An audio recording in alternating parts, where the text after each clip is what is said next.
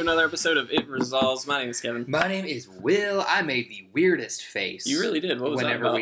I was reading what was on the screen, not like we didn't just write it. Mm-hmm. And I do this thing where if I'm focusing on something, I kind of squint. I'm like, huh? Should never do that again. Huh? Please don't ever do that again. That's really awkward. What's that say? Guys, as always, we have to say this episode is sponsored by cardsphere.com, the best place to go and buy and sell and trade, all the good things. Online. It's a really great place if you want to get cheap cards. You can add cards to your want list and then basically throw money into it and get those cards from other people. Oh, yeah. It's fantastic. We're privileged to say, Kevin, not that we have to say. Yeah, I didn't mean to sound that way, but yeah, we're very lucky to be working with them. So go check them out. Their link is in the description below. We've got an interesting episode for you today. I really am excited about this one. Yeah. A lot of cool stuff to talk about. But the schedule for today, obviously, we are going to have our random card of the day. We are then going to talk about 2019, core 2019 spoilers. There are a lot of good cards to talk about. Very one-track episode this time. Yeah, very singular tracked, but a lot of cool stuff to discuss. And then, of course, our question of the week, and then our Crack-A-Packs, sponsored by Grand Slam. So, let's kick it off with our random card of the day in 3, 2, 1. Wizened Snitches. Wizened. Excuse me. I think you're right. Is that right? 3 and a blue for a 1/3 fairy rogue with flying. Players play with the top card of their library revealed. I think it's cute. That's really interesting. Fairy tribal, right? Not really in Ravnica, though, I guess. This was originally printed in Ravnica. Right. That's actually definitely not for the time, but no, but I don't think it even sees fairy tribal for 4 mana. That's way too bad. Not a very good card. It's an uncommon. I think it's cute. It does give you information, right? Like, trying to find the plus side here. I think it's great that you get information. I also think it's cool that it has evasion and all that, but it only is dealing 1 damage a turn. Yeah, so it's not like... Yeah, it's not super stoked by that by any means. But getting information on your opponent's deck is good, but the problem is you're also giving information on your deck, right? So it's like, it doesn't... I mean, it's good. You can kind of play around stuff, but like at the same time, it's really, you're just helping each other out. I feel like... the push here is that blue, in theory, is always going to be 1 step ahead. Yeah, I mean, that's the idea. They know what they need to answer, should they. I mean, I like a turn 1, what's the... Fairy Miscreant. No. I don't know. I was just saying another fairy. It's the one that lets you look at your opponent's hand, but it's not a black spell. It just lets you look at it. Peek? Maybe. Peek lets you look at it. It's a 1 mana blue instant. But I mean, I like that, so you know what's in their hand. You play this eventually. Yeah, you have semi-perfect info. Like, I don't know. There's a lot to make this card work, so I'm not... There's setup, right? Yeah. Like, if you're going to try and make this work, there's setup, and I just don't think it's worth it. It seems really bad to me. Yeah, I can't think of a place where this would be good, unfortunately. No, and that's a really weird thing to think about. Yeah, because normally it's like in limited, or like, there are places limited for it, but like this just doesn't seem good anywhere. Yeah, limited or commander are kind of the 2 buckets that cards fall into that don't fit a like eternal format. Mm-hmm. But this guy, he really is bad. Yeah, I'm kind of just not impressed. Not at all. I don't like it. I mean, it'd be kind of cute in commander, maybe in a group hug deck, but a group hug deck, I guess, but I don't know. It just seems bad to me. I think there are better ways to get that perfect information. No, I wouldn't go for that. No, we're in the same boat. Yeah. I don't know why it costs 4. It's a 1/3. Like, if it had better stats, like, at least then it has, like, some damage. Make it a 1/1, make it cost 2. Yeah, that would be fine. Or if you're going to keep it at 4, like, make it a 2/3 or a 3/3. I don't think that's unreasonable. 2/3 would still not be very good, but like it would be better. I think it's a 3/3, you got to take away flying for 4. You think so? Yeah, a 3/3 with flying for 4 that lets you see. I mean, yeah, that's fair because limited it would be busted. Yeah, but like 2/3, I mean, that's fine. Yeah, that's fine. Still not great. No. 2/4. Kev, do you wanna talk about great cards now? I do. Let's talk about not terrible cards. Okay, perfect. Boys and girls. Magic players of all ages. Yes. We get another core set after, what's it been, 3 years? 3 years? 4 years? Was it 2015? And then we had Origins after that. Oh, that's right. It's just been 4 years. Yeah. So just to give some background very quickly before we get into the specific cards, I'm really stoked about them bringing back core sets. Not necessarily for me as a player, but for new players, I think it's a really good segue into the game. But I think in this instance, they've done something that I don't think we've really seen before, where they kind of just packed in a ton of value into a core set. Well, here's something I love about core sets. Yeah. It gives them a chance to address standard without having to deal with the story. Yes. Yeah. Thematic issues. Yeah. So because that's always the battle with Magic's design, right? Is yes. We have this theme. Every set is on theme. It's telling a story. But in doing that, sometimes we lose sight of the balanced nature. Shall we say? Yeah. I can't think of okay, well, I guess some examples go back to Theros, maybe most recently, where specifically the theme kind of really hurt. Yeah, it definitely hurt. Devotion for a while was it was the deck. End of story. Devotion, really, really black. Mono really black, Gray Merchant. That's taking it home, man. Gary. Mm. Yeah, no, you're exactly right, and I think, to your point, core sets give the opportunity to print cards that are going to kind of bring the power level back up for the other decks, and or kind of settle things down, print hate cards for the decks that are taking over. And so, no, you're exactly right. I think that's kind of awesome. That's the great part about them. That's what I like them.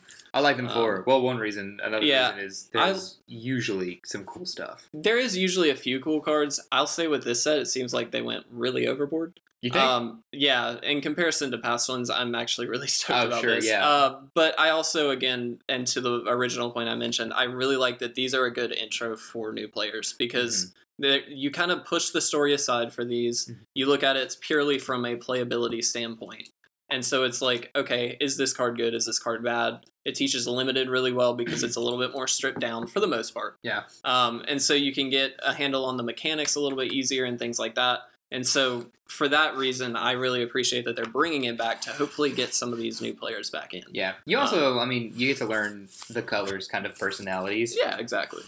There's a cycle in this that teaches kind of like enemy colors in a way. Yeah.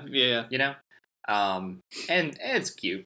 They're not great. But they're not great. It's cute. Generally speaking, in the past at least, core sets have never been fantastic for playability's sake. I think the Titans maybe are the Titans are the best example. The cards that got printed in core sets that held their mystique.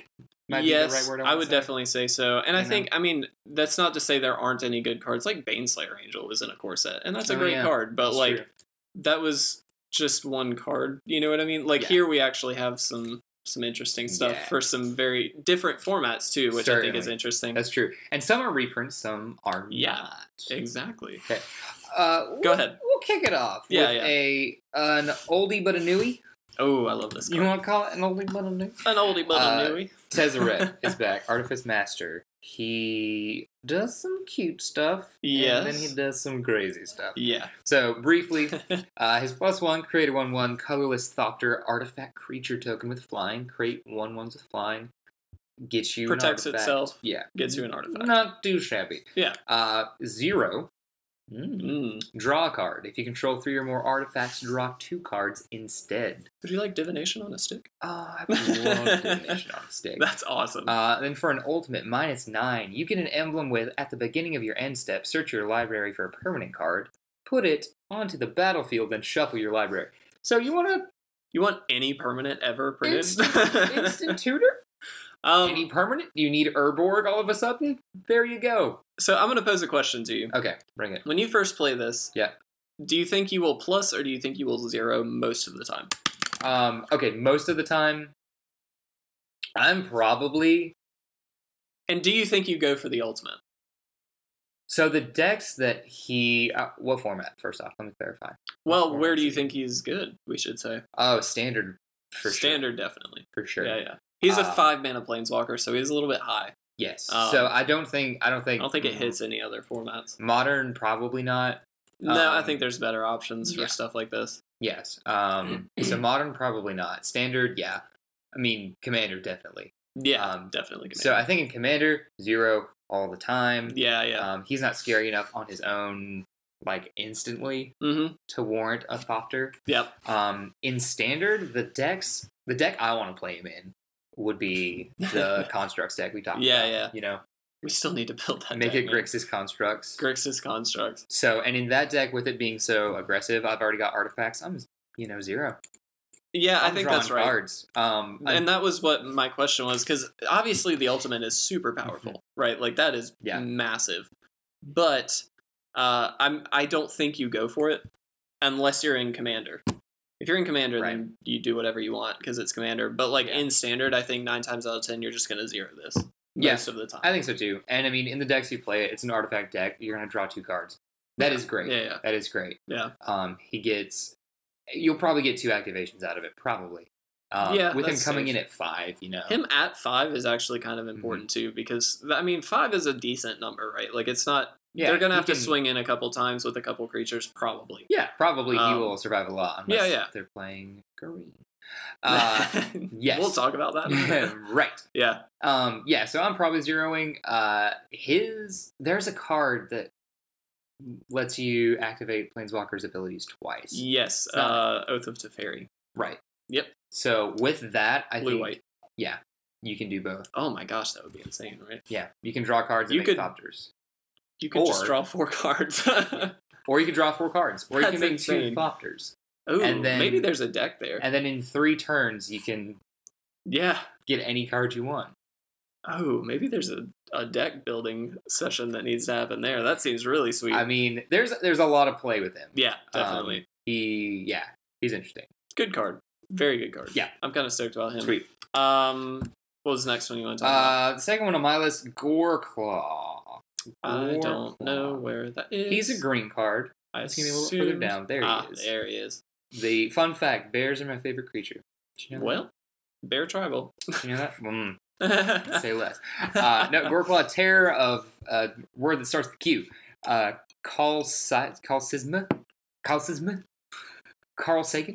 Goreclaw, terror of something. Creature spells you cast with power 4 or greater cost 2 less to cast. Whenever Goreclaw, terror of Carl Sagan attacks, each creature you control power 4 or greater gets +1/+1 against trample until end of turn.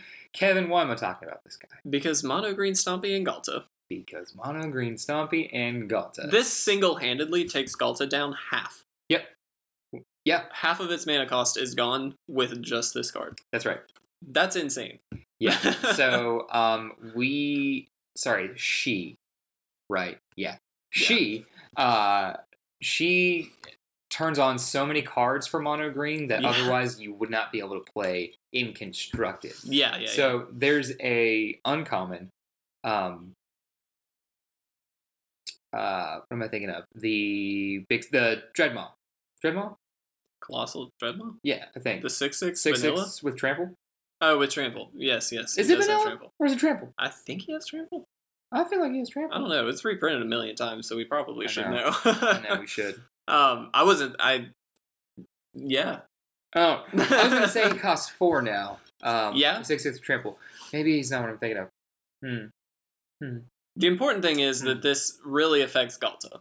That's the biggest thing. Sure. That's the payoff. Yeah, the question that we pose to each other is how fast could you get Galta out? Yeah. And what did we determine? Did we say turn 4 or 3? I think turn 4. Because you turn 1 Llanowar Elves. Yes.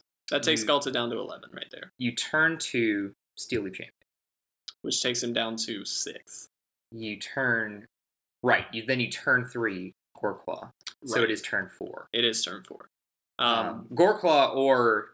There's a lot of other options, you have actually. A lot of, yeah. You could turn 4 the Trapjaw Tyrant. No, not Trapjaw. What's the green card that lets you play more lands?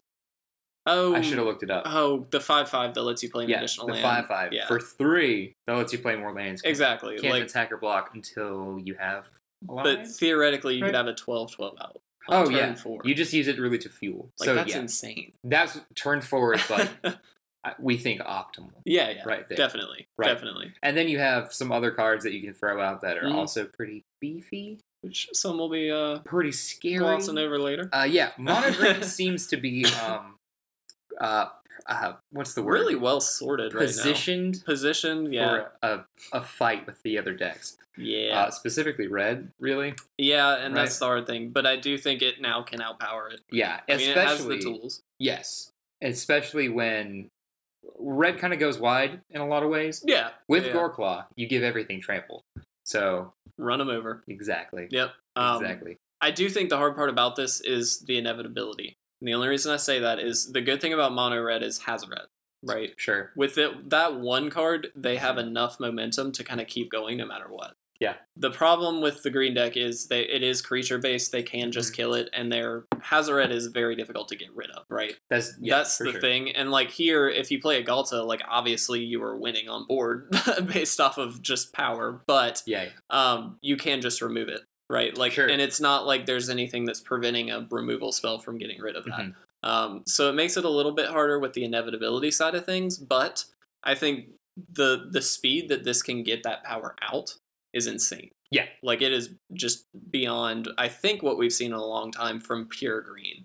I think that's kind of cool. Yeah, well, so if in our little scenario, you want to add up the power on board. Oh my goodness. You get Llanowar Elves is 23. 1. Steel Leaf is 5. That's 6. Yeah. Plus 4, 10, 22. Oh, you want to go with Goreclaw? If we'll go with Goreclaw, it's 22. Yeah. Yeah. But like 22, you know what I mean? Yeah. That's pardon the dog in the background. If you heard that. No, that's awesome. 20 Yeah. 22 so that's on turn 4. Kind of. That's insane. That's really good. That's really good. So yeah, that's obviously barring any kind of interference. Yeah, of course. And that's always the caveat, you can exile a Galta, but exactly. You know. So the next card here is Leonin War Leader. This card is fantastic. So a 4/4 for 2 and 2 white. There's a cat soldier, so cat tribal, yay. Still a thing. Is it still a thing? It could. Was it ever a thing? I mean, it's gonna rotate out in a bit, but anyway.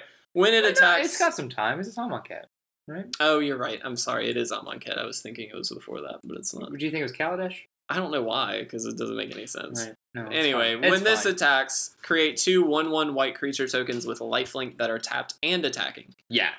This is insane. Yeah, call back to, what's his name? Brimaz, that's right. Yeah. Brimaz was stupid and limited. Yeah, took over games single-handedly. Yeah, this is also pretty stupid.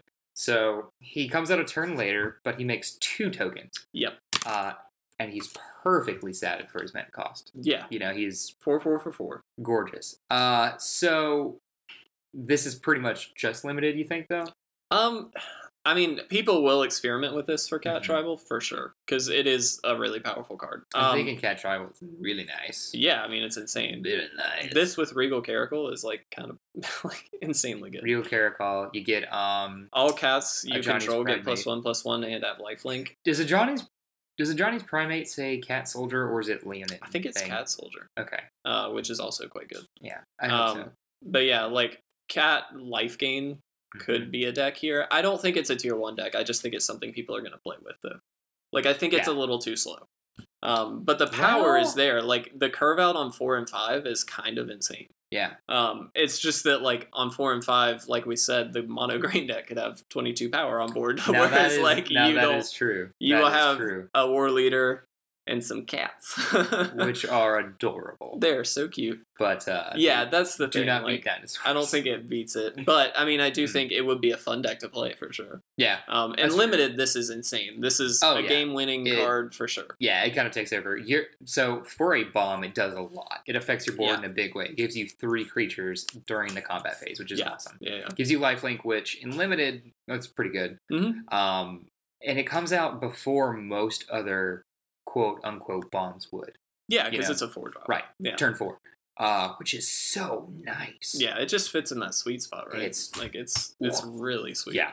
Let's stay in limited for a little bit. Let's talk about another card. Demanding Dragon. Not super exciting, but I thought it was cool. Yeah. And I think you can make a case for it in mono red once Glorybringer is out. I mean, we're a ways off from that. Yeah. It's not awesome, but Demanding It's Dragon. limited bomb for sure. Oh, for sure. Yeah. 5/5 for 5 with flying. When Demanding Dragon enters the battlefield, it deals 5 damage to target opponent unless that player sacks a creature. That's pretty good. Yeah, I mean, it's nice. Yeah, I mean, it's like nothing but upside, no matter what. Right, exactly. So, and a 5/5 flyer is nothing to be ashamed of. No, not at all. You know, it outstats most things in the air if you want to talk constructed. Yeah. Limited, there's a few cards I think that block it fine. Sure, but yeah, he's cute. I like cute. it. I mean, it's a cool card. I love it for limited. This is, again, a snap pick, I think, in any pack, really. Yeah. There's nothing you take over this, really. No, I don't think so either. It's definitely the pick. The next card is one I'm really excited about. Yeah. So, Supreme Phantom.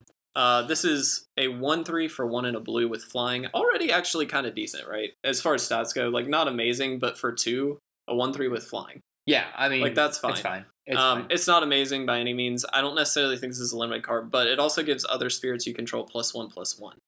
That is important. So what I really like about this is we actually saw, I don't remember if it was last Modern season or sometime in the last couple years, we saw Bant Spirits become a deck.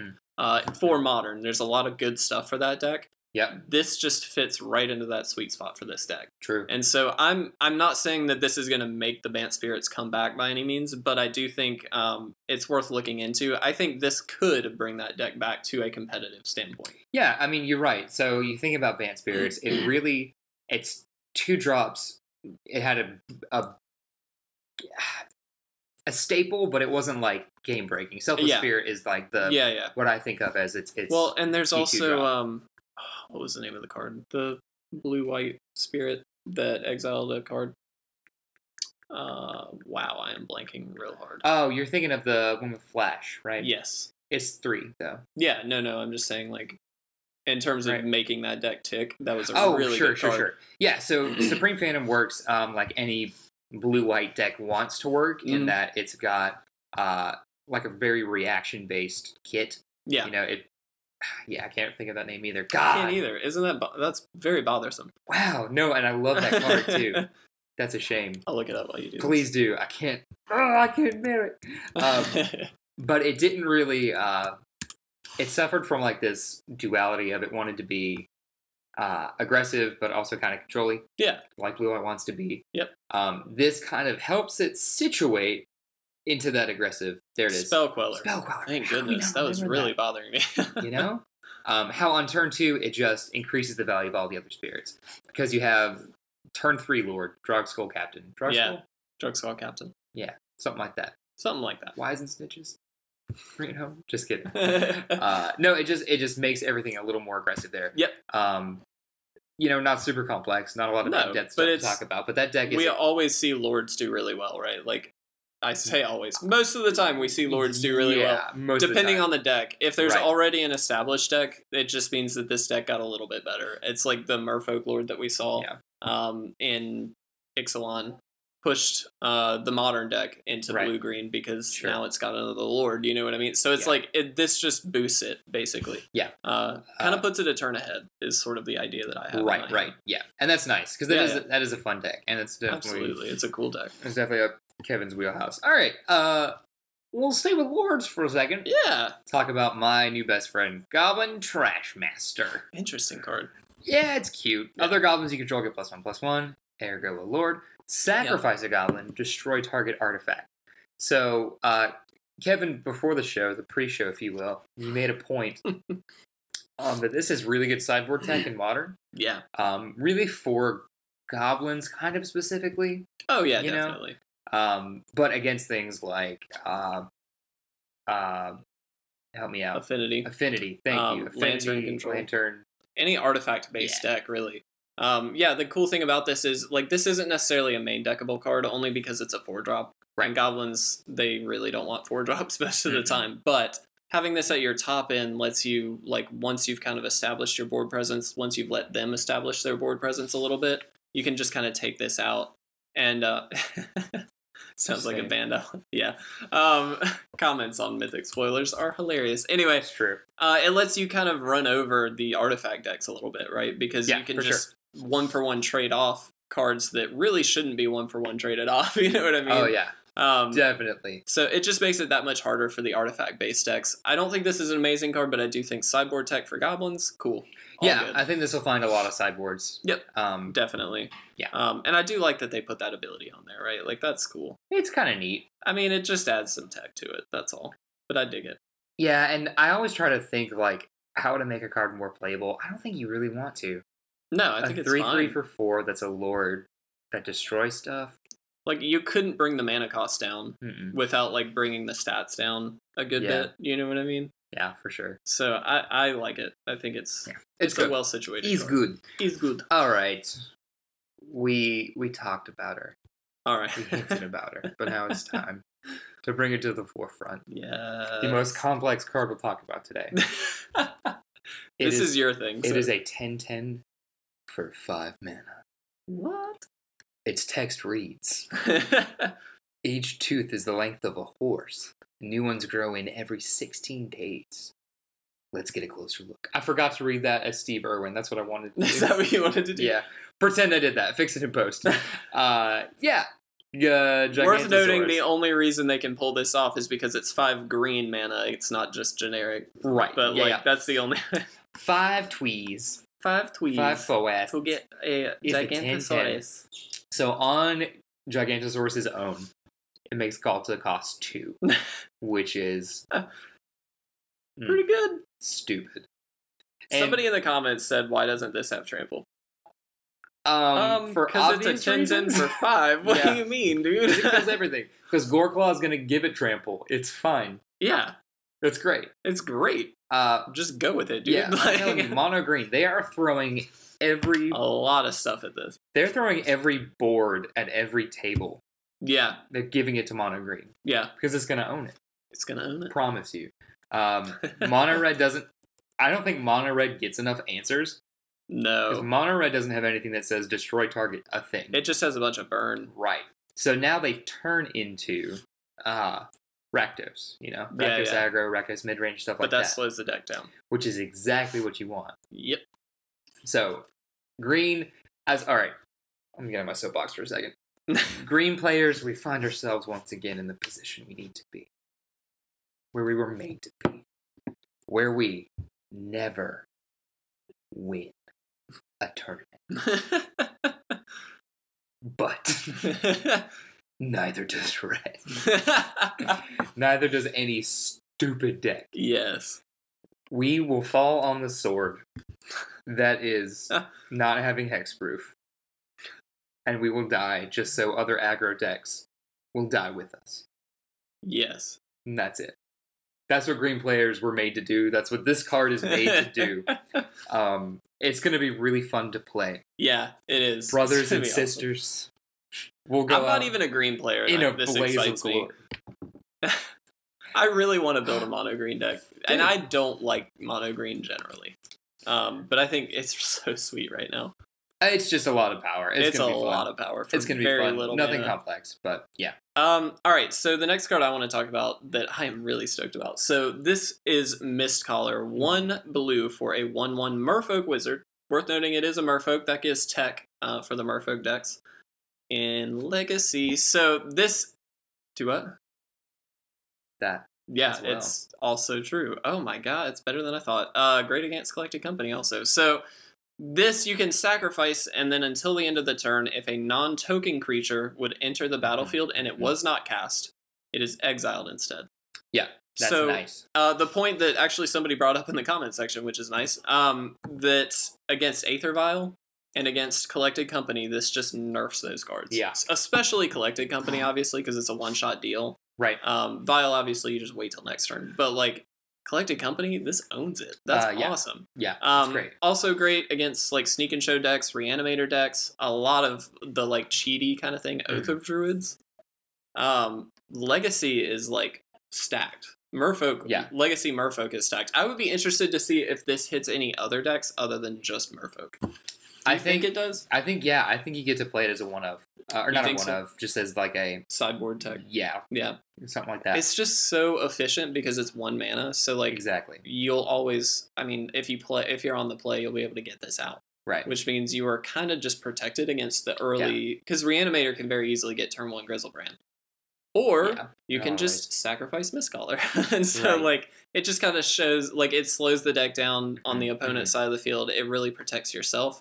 I think it's fantastic. I think if you are in those formats, though, you kind of find yourself in the position of having to play, like, way more of these. Yeah. Like, they take 4 card slots, I think. If your plan is to, I don't want to lose because they turn 1 something stupid. Yeah. You know? Yeah. What's nice, though, is it also, I mean, it just gives you assurance throughout the game. Yeah. If that's their game plan and you know that, or you're just reasonably sure, they have to answer it. Yeah. You know what I mean? And how bad does it feel to, like, force of will a Mistcaller, or, like, oh man, or, like, have to fatal push it or do some, like, removal spell on it? Like, and that just feels bad. It anyway. Yeah, you just sack it anyway. And you take them a turn off. Yeah. Mistcaller is great insurance. It's really cool. I dig this card a lot. Yeah, I'm curious to see how expensive Mistcaller gets because. Yeah, I'm kind of interested too because obviously at Merfolk it's in its best, right? But like. Now I don't know about that because it's kind of not Merfolk strategy. Are you talking about Legacy Merfolk? Yeah. Oh, okay. Well, I'm just talking because it's a 1/1 Merfolk for 1, and it gives like protection against those decks, which generally Fish has a hard time beating because they just turn 1 Grizzlebrand. It's like, well. You know what I mean? So, like... have a halibut! Yeah, exactly. So, like, this actually, like, has some, I think, main board stay in Merfolk and things like that. Yeah, it doesn't... I guess as insurance. And Curse Catcher is played, which doesn't... Yeah. It doesn't, like, forward... It doesn't... It's protection. It's a protection card. Yeah. That's okay, it is. I can buy that. Yeah. I can cool with that. All right. Cool. All right. We'll talk about this interesting card, Alpine Moon. Really another moon red thing. So for 1 red, it's an enchantment that says, as Alpine Moon enters the battlefield, choose a non-basic land card type. Lands your opponents control with the chosen name, lose all land types and abilities, and they gain, tap, add 1 mana of any color. This is a hate card beyond hate cards, right? But it's an interesting one, I think, because the obvious implication for most people is going to be Tron. Yep. If you're in Legacy or if you're in Vintage, whatever, Dark Depths, any of the land combo decks, this is obviously going to be great against those. Right. And it's awesome. However, you do give them mana of any color. I mean, and like against a Tron deck, it doesn't really matter, I guess. And most decks that this is going to be against, I guess it doesn't matter. But it's like, I don't know, it's interesting. It's what I thought would have been kind of cool is if instead of just saying you can target your opponent's lands, you can also target yours.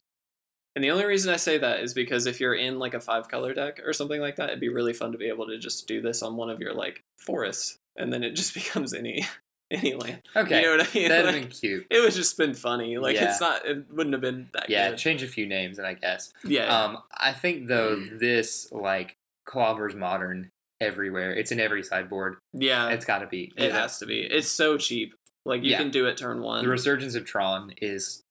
I mean, you can't ignore it, right? I mean, we just talked about it in GP Vegas. It's been in every top 8 for months. Yeah. So, maybe, I mean, like, the whole of the year. I mean, imagine prison decks with, like, this Blood Moon and the Magus of the Moon. It just shuts down land decks.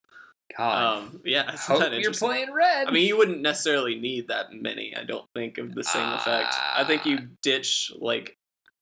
I think you would ditch either Blood Moon or Magus of the Moon for a playset of these. You think? Yeah. If you were running 8 slots of land hate, I would ditch one of the 2. Because this comes out earlier. The other ones are both turn 3.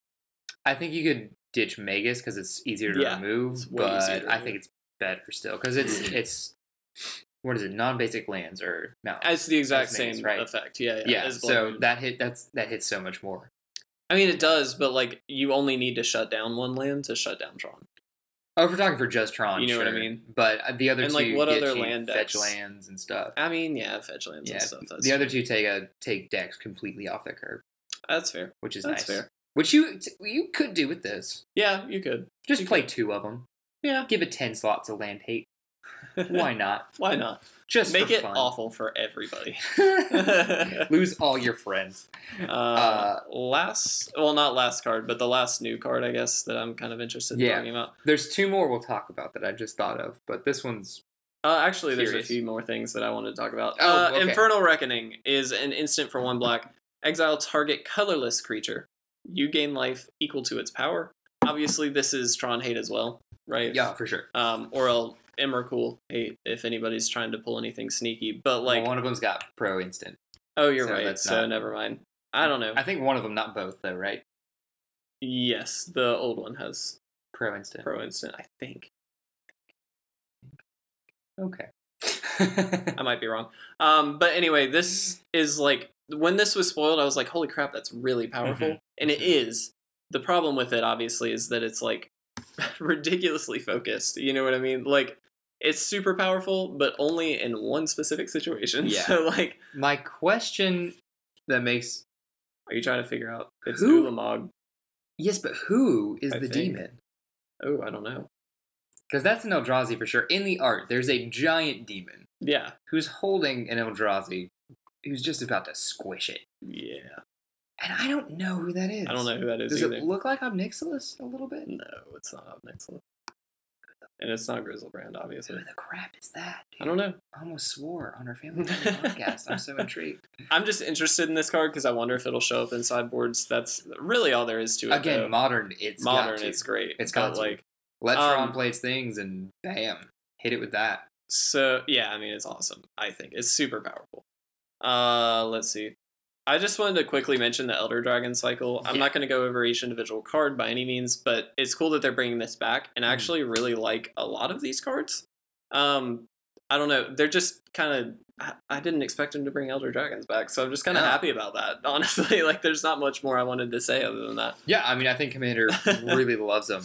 Yeah, right. Definitely. I mean, not even as commanders; they're just fun. Yeah. There's one cute little green card that I wanted to talk about, and then I also had a couple reprints I wanted to mention. Oh, because there's some beefy ones. Let me try to find it here. Yeah. It ain't that one. It ain't that one. What's really funny is I'm pretty sure it's a common. But I can go ahead and talk about a couple reprints really quick while you're looking this up. Do it. The first one I'm going to talk about, Omniscience. Obviously a super powerful card. It's really only played in one Legacy deck, Sneak and Show, but it is super good, and I'm really excited to have that back. The other one, Scapeshift, which obviously impacts Modern the most. Scapeshift kind of took over Modern for at least one GP, but was really, really prevalent in recent tournaments.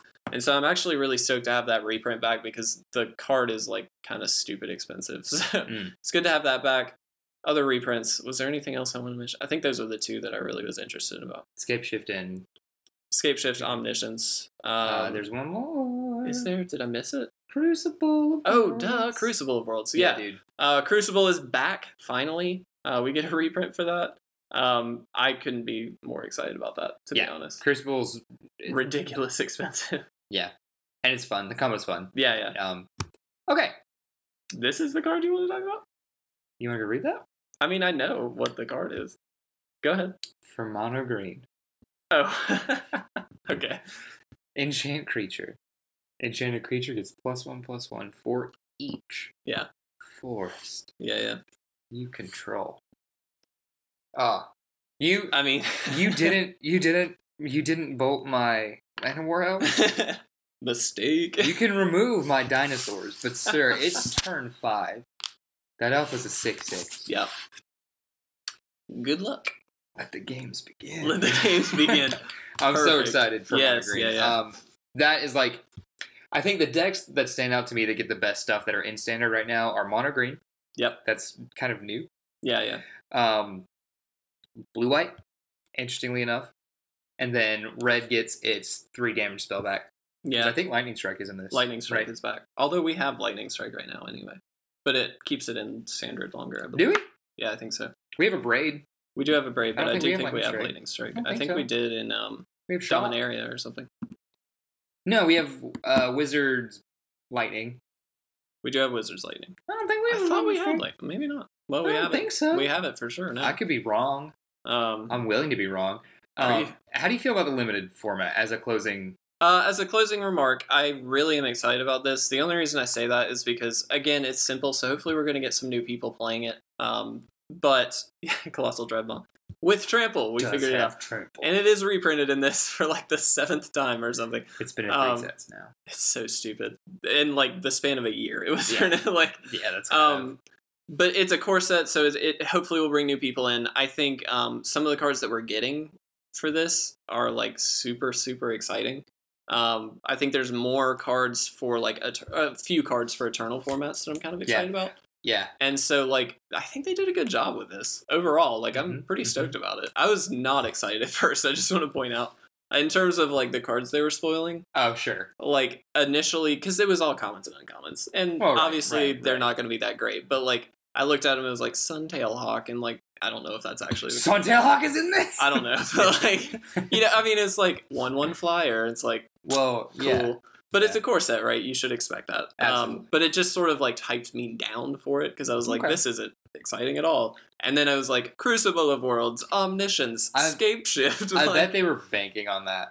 Oh yeah, I'm gonna be honest. I think that was kind of a smart marketing move, which I don't say about Wizards ever. Wow, you're right. Oh man. Yeah, way to be there.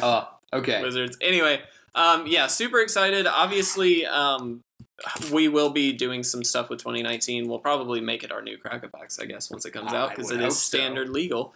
But yeah, it's going to be awesome. What's going to be hard is picking which green card I want to buy. While you decide, let's go over our question of the week. So obviously we've talked about this already. It's going to be 3 weeks now. This is the last week, I guess. It is the last week. Oh my god, we have a week till We have a week. We need to get our crap together. Anyway. Yeah. Yeah, so our question of the week is how do we want to celebrate our 100th episode? And we did get some more suggestions. All right, bring it on. You're the worst. Somebody said a giveaway? ? We do plan to give some stuff away. I'm going to go ahead and ruin that. Somebody said they couldn't second that more. And that's good. Somebody said Slumber Party Fashion Show. That's the best I've heard yet. So I don't necessarily like this idea solely because we're not like particular to a format, but somebody said Commander has 100 cards, maybe do something super special for Commander. I like the idea of doing something special for Commander, but I don't know that we want to do that solely for the 100th episode, only because we focus on a lot of different formats, not just one. If we were the Command Zone, absolutely. Hey, I'm going to put us on the spot. How excited would anyone be for a live streamed episode? I mean, tell us. Tell us. We'll do some of these things. Yeah. We'll hang out. Yeah. Maybe it will be a Slumber Party Fashion Show, which I love, by the way. That's a good idea. Somebody said crack 100 consecutive packs. Again, we kind of already talked about that. Can't do it. And then somebody said a 10-player 5v5 Commander Brawl, which, again, is an undertaking, and also very specific to Commander. Oh my god. Yeah, that'd be insane, though. That game would go on forever. We could do a stream for something like that. I mean, we'd have to get a butt ton of people in, but like... I would need people who are very patient. Yeah. It would take all day to play that game, man. I also would need a judge, because... Oh, yeah. So much would be happening. Juan, the man that made 21 damage, just got his level 1 judgeship, so congratulations to him. Maybe he can hang out for our... He can Skype in. 10-player 5v5. We're going to need a bigger table. Yeah, you're not wrong. I have a round table, but it don't seat 10. It doesn't seat 10. Jesus. Yeah. Guys, we're going to finish up, obviously, with our Cracker Packs, sponsored by Grand Slam Comics and Collectibles. Their link is in the description. I would definitely check them out. A great place to buy cards, for sure. What is your gold card, Will? My gold card is Steel Leaf Champion. And mine is Squee. I did not get mine. Did I get mine? No. Nope. Yeah, I got the Antiquities War. Good card, but not... Yeah, it's constructed viable, I guess. I definitely got the pick of the pack, though. Evra, Alicine Witness. That's pretty much it. I might pick Slinvada, the Rising Deep. Oh, you should. She's just a giant bomb. Yeah. I also have Goblin War Chief, which is it's cool, I guess. Which is War Chief too. That's not Chain Whirler, so it's not the good one. No, it's not the good one. I mean, it's good in Goblins only, which is not really a thing, so... I don't know. We've got a lot of lords, dude. Chain Whirler, War Chief. We do now, but, like, I don't think it's... In Limited? In Limited, no. I don't think it's good at all. Negative. But yeah, Slinvada probably be the pick for me. That was easy. There was really not much in that pack. No, it was pretty easy. it was pretty short. All right, guys. We have 100 episodes coming up next week. Please, between now and then, let us know suggestions. Obviously, we will be recording, I guess, the weekend before. So we have the next couple days to get some suggestions in. Yes. Let us know. I'm going to go take some Tylenol for my pounding head. My back has been hurting like this whole time. I got sunburned today. I don't know if you can tell. He looks pink. I'm a little pink. I normally am pasty white, so... That's true. Yeah. Like, what's between, like, Casper and Eggshell? Kevin's the color. Whatever that is. Lifsy white. Lifsy white. Yeah. Yeah, I guess. Yeah, so I got sunburned on my back real hard, and, like, it hurts. And I'm kind of, like... You know when you get sunburned really bad, you start to feel a little nauseous? Did you wear sunscreen? A little bit, not much. I put it on my shoulders and my face, but it was after I had been out for like an hour. So did no one teach you how to be outside correctly? No, that's why I'm a web developer. And why I do YouTube, so I don't have to be outside. When I was going to mow the lawn today, I had layers of sunscreen. That's good. I used like half a bottle. That's good. I didn't. I'm not burnt. Terrible. See how I'm just tan and beautiful? I'm very burnt. I'm not going to take off my shirt right now, but I'm pretty burnt. Weird. You do that every episode. Guys, thanks for sticking around for this episode. Hopefully you guys are excited about 2019. Obviously we are. Just the year, not the core set. But we're going to get out of here. My name is Kevin. My name is Will. And this has been It Resolves. Resolving.